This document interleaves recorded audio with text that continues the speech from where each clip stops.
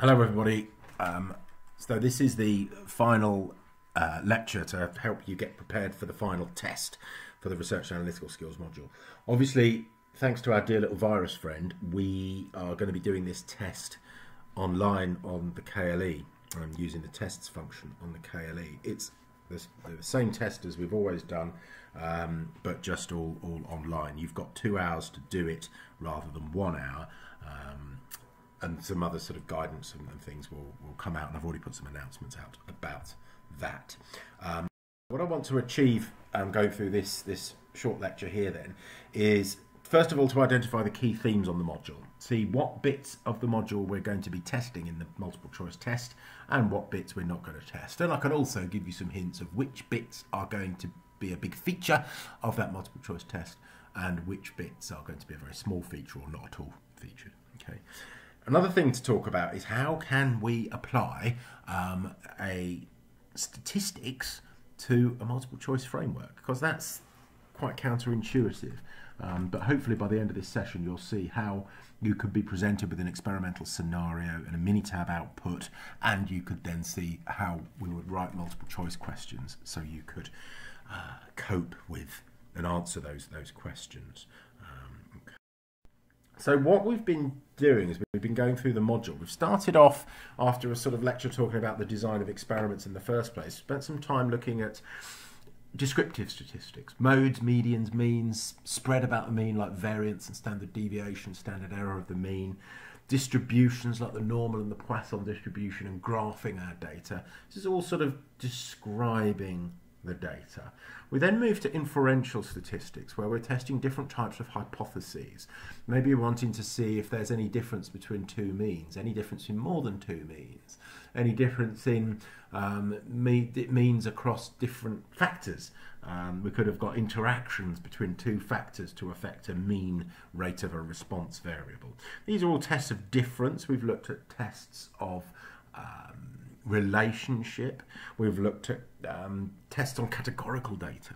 So we're looking to see are two categories related in any way, observed and expected values. The data transformation lecture is not going to feature too heavily in the exam. To the next slide, I've color-coded things for you, which can hopefully make things a little bit easier. So in red, which is from summary statistics down to categorical data analysis, this is all definitely going to be in the final test. This is a large part of what you've been doing on this module. It's not all stats, it's research skills, so it's ethics and sustainability, and presenting your research is featured as well, but really the bulk of the module has been about processing your data. Because we want you to be ready for collecting data and analysing data and analysing other people's data analysis when you come to your final year projects next year. So these red coloured themes here are things to revise in a lot of detail. Experimental design, presenting research, bioethics, less important. They're going to be a little bit in minority of questions in the test, but not a lot. Data transformation, that lecture, although very important, is not really going to feature in the final test. You should have an awareness of data transformation, what data transformation can do for you, an awareness of some of the really common transforms, the log 10 natural log transforms, why you might use those. But things like, you're not going to get questions like arcsine transform this data, or what does the Box-Cox transformation do, that type of thing. The data transformation lecture was there to prepare you for next year, when you're going to get real but messy data that's not lovely contrived data such as you've been working on, which fits all the assumptions of the tests we want you to learn about. As for the choosing the correct statistical test lecture, well, that's sort of right at the heart of a lot of the questions in the final test. So there'll be lots of questions that rely on your knowledge that you can pull out of your statistical toolbox, the right statistical tool for the experimental design you've been given. Can you use that tool appropriately? Can you check the assumptions of that statistical test? Can you draw conclusions from that statistical test?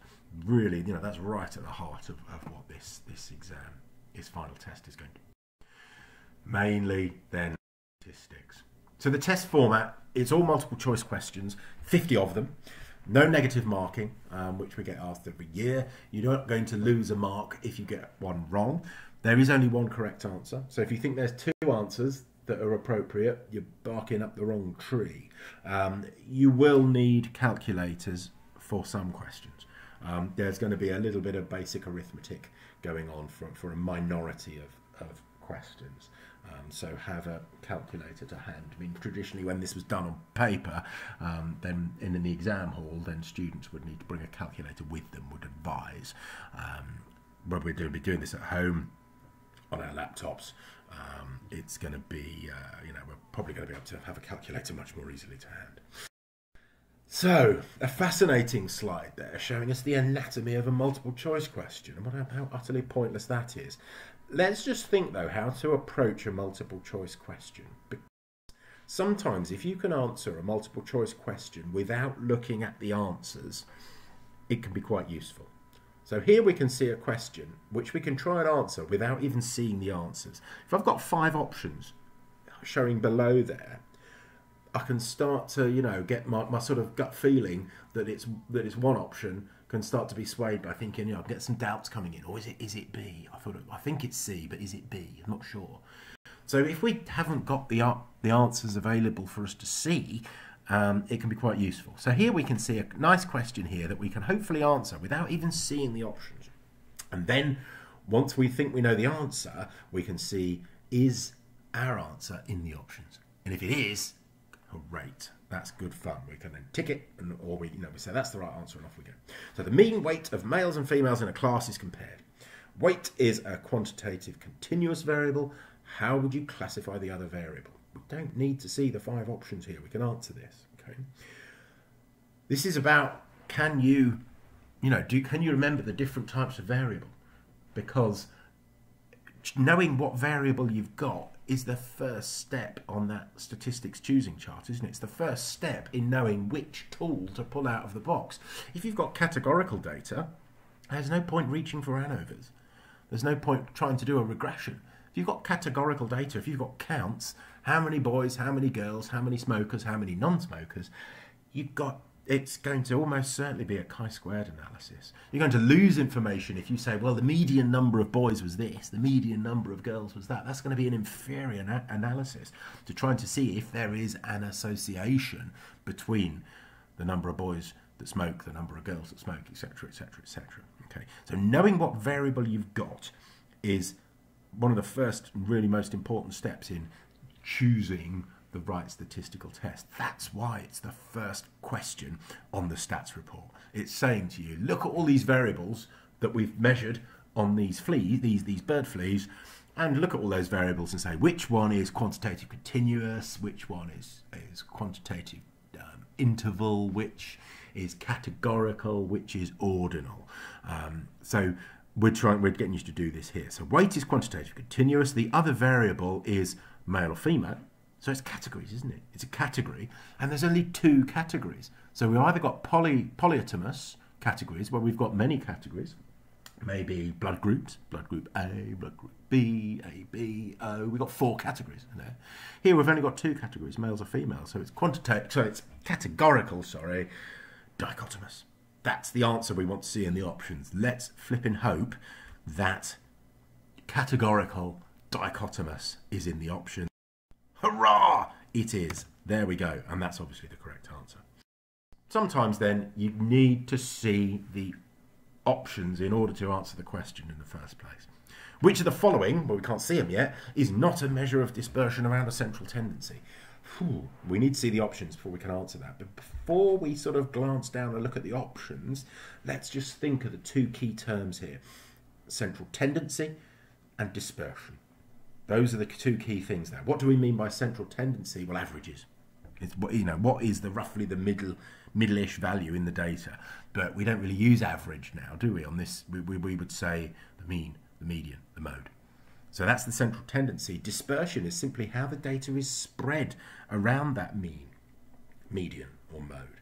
So it's standard deviation, variance, 95% confidence interval, standard error about a mean.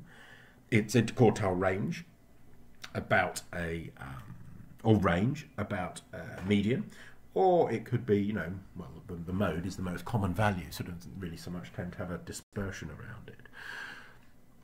So there's the option, standard error of the mean. Well, that is a measure of dispersion around a central tendency. We've got the mean, and the standard error is the dispersion. Modal value, there's what we think is the answer. We're looking for one of these that is not a measure of dispersion. Option A, standard error of the mean, is a measure of dispersion around a central tendency. Modal value is a measure of central tendency. So that's the one we think is the right answer, because it's not a measure of dispersion. Variance, well, that's just the square of the standard deviation. Interquartile range is the spread about a median. Standard deviation, square root of the variance. So we're confident then that B is the modal, that B is the right answer. The modal value is not a measure of dispersion around a central tendency. Okay. So next, we'll look at C then, how we can apply this multiple choice framework to a Minitab output. You're going to expect lots of questions where you'll be told, here's an experimental design, here's part of the Minitab output, and there might be 4 or 5 questions on that experimental design and Minitab output. Okay, so experimental design, and it's a really charming one. We're looking at how rats' carcasses are colonised by maggots over time. So we've got 2 variables, days since death and the number of maggots. So we can straight away then think, well, what have we, you know, which is going to be our response and which is our predictor, or dependent and independent variables. So if you wanted to, you could just press pause and have a quick think about what is the response and the predictor variable, or you can just carry on and we'll realise that the number of maggots is the response is going to change with the days since death. We don't then get from the sort of, you know, the 8th day of maggots to the 24th day of maggots or anything like that. We're thinking that the number of maggots on that decaying rat carcass is dependent on time, and the time since the death of the rat. Truly charming research this. That, you know, we've got a slope that's not significantly different from 0. I was pointing at the screen with my finger then, how utterly pointless that is. The slope here, B, is not significantly different from 0. So it's more or less parallel to the x-axis. The r squared is just on the floor. It's tiny, it's useless. And the regression equation up there does not describe a significant amount of the variability. We've got a truly awful regression model. Why? What's gone wrong? The diagnostics. What advice would we give about this analysis then? We'd look at the diagnostics and we'd see, well, we've got non-normal, the summary, the number of maggots is not normally distributed in the first place. The residuals look, crumbs, there's something really weird going on with the residuals. When we plot the residuals against the days since death, what we're looking for is no real pattern here. And clearly, there's a pattern. There's a, you know, the pattern is that we've got a non-linear relationship with those residuals. So there's something really rather important going on here. The residuals themselves are not normally distributed, so we've got a problem there, and the sample size is quite small, so we've got a problem. And of course, as we've already had a clue given to us by the residuals against X plot, we can see that the problem is that we're trying to fit a single straight line to describe a curvilinear relationship. Okay, so there is that straight line that's not significantly different from 0. Look, it's more or less parallel to the x-axis, so for any value of x, we're getting values of y just in between here predicted, but those are the actual values of y. Obviously, this is emphasizing to us that one of the hugely important assumptions of bivariate linear regression is that there is a single straight line relationship between x and y. This is why it's so important when we're doing a bivariate linear regression. The first thing we do is we eyeball the data. Just plot it, scatter plot, look at it, x and y. If we'd have done that with this analysis, we'd have seen plotting number of maggots against days since death. We'd have seen, well, there's no point doing a bivariate linear regression here. We need to do something else. Okay? And what we need to do is a quadratic regression. Okay, so look now how the regression equation has changed. Y equals A plus BX minus B2 x squared. Okay, so we've now got a quadratic term put into that regression as well. R squared has absolutely flown up. Look, so we've got 97.7% of the variability in the number of maggots is described by variability in days since death. The null hypothesis that this regression model here does not describe a significant amount of the variability we reject. A p-values way less than 0.001. Remember, lots of you have been writing in your stats reports that p equals 0. It's not the case. P is a probability. It runs from 0, which is an impossible event, to 1, which is a certain event. Just because Minitab is not showing you that that's 0 at 3 decimal places, it might even still be 0 at 16 decimal places. We never would report that p is 0. P is, we could just write here, p is less than 0.001. Any lower than that, we're not too fast. It's a highly significant result. That's what we would say. And I can see then that the linear term here and the quadratic term are both, well, the linear term is not significantly different from 0. The quadratic term is. Okay. Y equals a plus b1 times x plus b2 times x squared. That's just there. That's Minitab, a rather older version of Minitab here. Can't do superscript 2. That's why we've got times 2. It's just that Minitab's way of showing us x squared. Okay. So yeah, I hope that's, you know, we've gone from giving you a regression output so that, and getting you to answer a multiple choice question on it, and then we've critiqued that regression output and we've come up with a much better model. Okay. Let's look at another experimental scenario. Then we're wanting to measure the hematocrit, the red blood cell amount in a mountain animal at increasing altitude. So again, we could just think, right, what's the independent variable and what's the dependent variable here? Dependent variable or the response, the independent variable or the predictor. So again, you can just press pause, take a little think for a minute and think which way around those two variables are. Of course, what we've got is the hematocrit is going to be the response and the increasing altitude, the predictor. Okay, so we can think about which is the dependent and independent variable. And we can then think, are these suitable for regression or correlation, or could we do both on them? Is it reasonable to think that the hematocrit of this mountain goat is in some way dependent on the altitude? Changing altitude, is that going to change the hematocrit? And of course we can think, well, yeah, there's a mechanism that lies behind that. Sometimes we can get two related variables, two variables with a very high correlation coefficient, telling us that they're quite strongly related, but it's absurd to try and use one to predict the other because we've got no obvious mechanism that we can put between them. Things like, you know, in the lecture that I used to give on this, we went onto a website called Spurious Correlations. I think there's still a link to it on the KLE page, and you can just put in all sorts of random variables like the you know, the per capita margarine consumption in some state in the United States and that same state's divorce rate, and we see that there's a really high correlation between the margarine consumption and the divorce rate. But we wouldn't then want to be saying to somebody, right, well, how much margarine do you consume? Oh, you take a lot. Oh dear, your you know, your marriage isn't in a very good situation then, is it? It would be absurd to think that there's a mechanism that one explains the other. So we wouldn't regress those. But in this situation, regression would suit trying to explain the relationship between an increasing altitude and hematocrit in a mountain. So if we then did this analysis, we see the Pearson's R, we've got a negative correlation that's highly significant, minus 0.897, so that's a strong negative correlation. P is 0.008, so we can see it's highly significant. Let's just think about then P a minute, because we've been harvesting P values all over the place. And I said a moment ago that P is a probability, and it runs from 0, an impossible event, which could be, you know, if I've got one fair six-sided dice, dice, and I roll my six-sided dice once, the probability of getting a 7 is 0. I'm not going to get a 7 from a six-sided dice, assuming each, you know, is 1, 2, 3, 4, 5, 6 on those sides of the dice.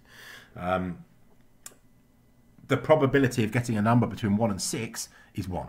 Okay, so that's why it's so important that those of you in stats reports that are putting p as 0, you know, that's not the case. We must understand that p can't be 0. It can be a very vanishingly small probability, but not 0. So you've been getting p-values all over the place. So let's just think what p actually means, because a lot of people really misunderstand this. And one of the really common misunderstandings about a p-value is that the p-value is that there is a probability of 0.008 that the null hypothesis is true. Okay, you can see this even in published research, you know, or people putting it a slightly different way, saying, well, there's a probability of 0.008 that the findings were due to chance alone. And that's wrong, because the p-value is computed assuming the null hypothesis is true.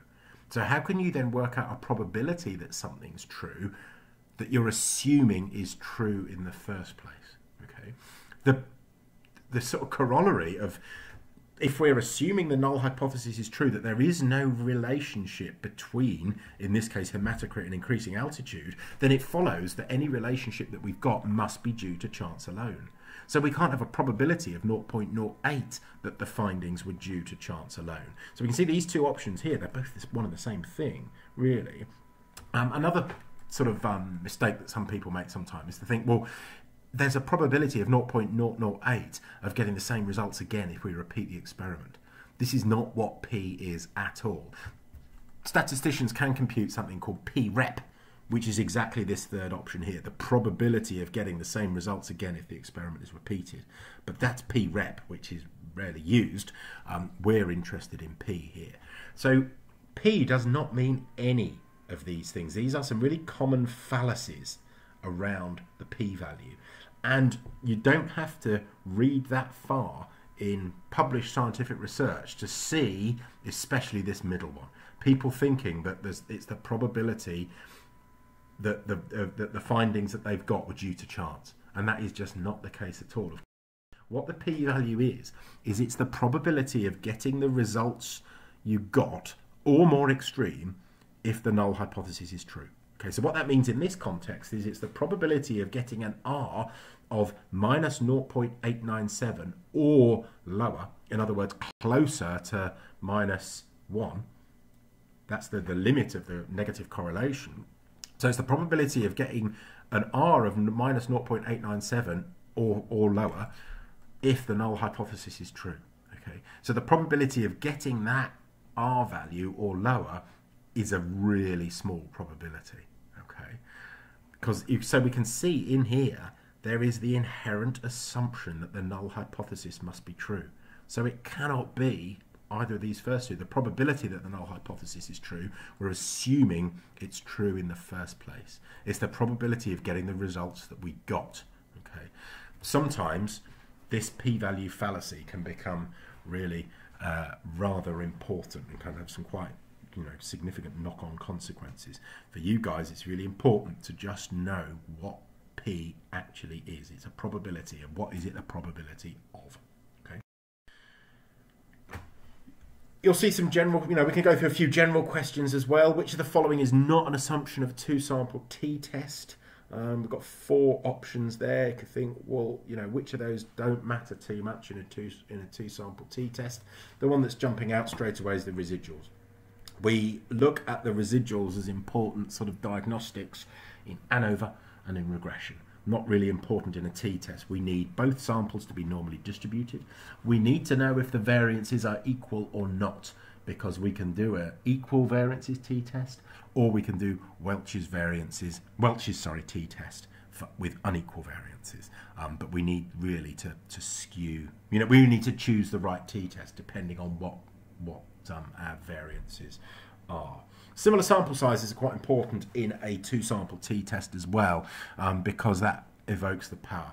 If I've then got wanting to see the difference in test scores between males and females in a class, and I've got 30 males and 5 females, then when I come to compute the power of that two-sample t-test, obviously the sample size I'm going to be chucking into the power calculations is, of course, the smaller sample size. Okay. You're not going to get this sort of question, but it's just one to get you thinking. And odd one out questions are awful, so we're not going to give you one of those. Which of these is the odd one out and why? You can have a quick think about that. Mann, Whitney, Crushgall, Wallace, Spearman's or Wilcoxon. So one of those is the odd one out, and we can try and think why is that. What's leaping out straight away? They're all non-parametrics, aren't they? They're all tests that use ranks. Wilcoxon's signed ranks and Spearman's ranks, obviously. Mann Whitney works on ranks, and Crushgall Wallace is an extension of Mann Whitney, so it's still using ranks. So everything's connected by ranks there. So we can keep thinking, well, why? What is odd one out here? Wilcoxon, that's for paired data. Mann Whitney isn't, but Crushgall Wallace, well, you couldn't really, doesn't really, paired thing doesn't fit in. And with Spearman's rank, we're looking at relationships between two separate variables, so the whole paired thing doesn't work. If we go back to the choosing chart, we think, well, Mann Whitney, Crushgall Wallace and Wilcoxon are all up at that top end of the top half of the choosing chart, where it's tests of difference. Mann Whitney, Crushgall Wallace and Wilcoxon are all tests of difference, whereas Spearman is a test of relationship. So there we've got our odd one out, as I would see it. Then you could then say other reasons about, other possible reasons, but that's the one I was thinking of. Needless to say, odd one out questions are far too ambiguous, and there's too many potentially correct answers, so that wouldn't, you wouldn't see this sort of test in the final test. Three differences between parametric and non-parametric data, just to get you thinking again. Well, what makes data parametric? Well, first of all, it all has to start with our variable types, doesn't it? Just like you did question 1 of the stats report. You've got, you were asked what different variables you've got. I think that's a great starting point for you with any analysis, is to ask yourself, what type of variable have I got? Because you can see with that choosing chart, what type of variable you've got is that, the very first step in saying, well, which part of the choosing chart do I go to? If I've got categorical data, if I've counted something, maybe, I've got the number of the dominant phenotype, number of the recessive phenotype, or I've got the number of male smokers, the number of male non-smokers, number of female smokers, female non-smokers, etc. If I've counted things, then I'm going to be going down into that bottom left-hand corner of the choosing chart, which is categorical data analysis. I might be building 2x2 tables. It's chi-squares, isn't it? Or maybe, Fisher's exact tests, and it's Kramer's V and Mantle, Hansel, Cochrane tests for multiple tables and things. So knowing your variable types is really important, and that can then be an important way. If if we know, for example, if we've got ordinal data, if we know we've got ranks, if we can see something's been recorded as maybe the first bird that came to a bird feeder at sunrise, the second bird species that came to a bird feeder at sunrise, the third bird species that came to a bird feeder at sunrise, then I've got ranked data. And straight away, though, so if I've got counts or ranks, I know immediately that I'm dealing with non-parametric data. So that, there's another question in the stats report that was wanting you to do a non-parametric analysis, and the clue was really in the question, because you knew you were being asked to do an analysis on a variable that you'd already sort of classified as counts. And you're also being asked to test medians as well, which is another big clue. So, three differences then. Well, is the variable type, first of all. If I've got quantitative continuous or quantitative interval with large, large intervals, then I'm more likely to be parametric data if that data is normally distributed and if that data has equality of variances. Okay, so some equality of variances can be a tricky one, because in some modern statistical packages like Minitab, we can adjust the t-test to take into account unequal variances. So we can do Welch's t-test.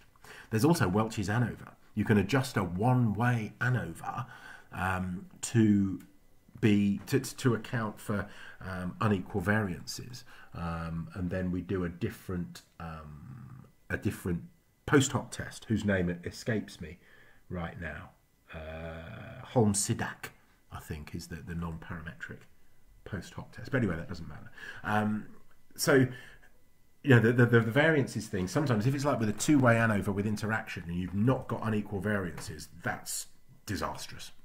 But with a t-test with a one-way ANOVA, we can adjust sometimes. So those three differences then is the variable type most notably. Normality, equality of variances are the three things I would be thinking of. Okay. So I hope that's been useful. Key themes on the module. Go back to that slide where I've color-coded everything to say what is definitely in the test, what there'll be a little bit of in the test, and what you don't need to worry about too much. I hope you can see, especially with using that regression question, how you could then get a Minitab output and deal with it in a multiple choice question framework. There's already some practice questions up on the KLE for you to have a go at as well, and I'm hoping to be able to get some more data sets uploaded for you where you can have a little play. I'll give you the experimental design and give you the real data, and then you can just start having a bit of a play with it, and then I'll upload a screencast of my analysis of that data later on. Don't forget you've got the Titanic data set, which you can have a fantastic play with. It's obviously a huge data set. I think James has been talking about that in the earlier lectures on the module. And there's some fantastic analyses you can do with that. Just playing with the data. Now you know all these statistical tests. You've got your statistical toolbox. It's full.